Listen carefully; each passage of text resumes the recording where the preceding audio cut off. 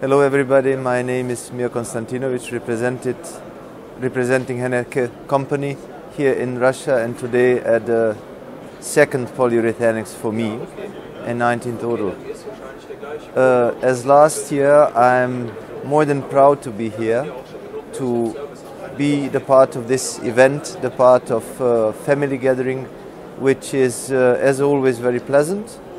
And this year I think even more intensive, with a lot more audience, a lot of more people coming from surrounding countries, visiting us, having a very nice and constructive discussions.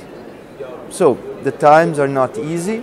2015 was not easy, but the sales and everything we had in Russia and the neighboring countries last year was encouraging.